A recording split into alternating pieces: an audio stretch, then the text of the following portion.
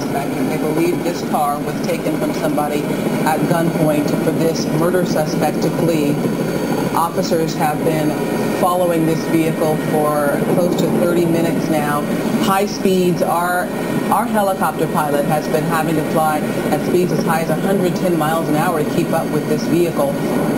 Police officers, including HPD and Harris County officers, getting now closer to this suspect, closing in on the suspect.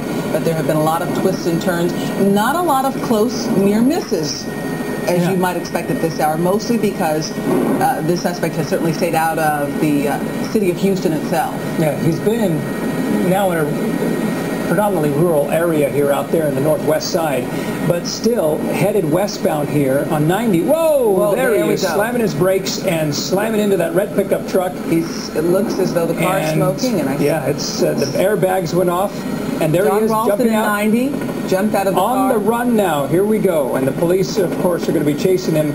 There he is. And there goes an officer. There are the officers. And now he's down on the ground. He's given up at this point because he just laid himself on the ground. Because he fell. It looks as though he's giving up because he tripped and fell. Yeah. And, okay, the gun to the head. I mean, they're serious about this guy, of course. You can see him. Well, again, he's believed to be armed and dangerous and a murder suspect and a carjacking suspect. Right. So if all of that information that we got earlier proves to be the information that officers have, you certainly understand why they're being very aggressive with this suspect who has been fleeing for about in excess of 30 minutes now at very high speeds on several freeways, Beltway, I-10 East, 90, for the last, as I said, about 30 minutes or so.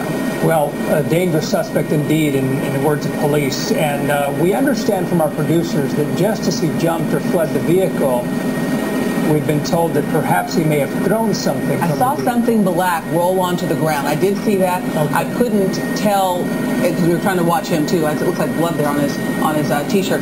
But yeah, I couldn't tell exactly what that was. And again, I'd be speculating to say, perhaps it was a weapon of some sort because they believe that he was armed. But it really could have been anything inside that car. It could have been a shoe that fell off.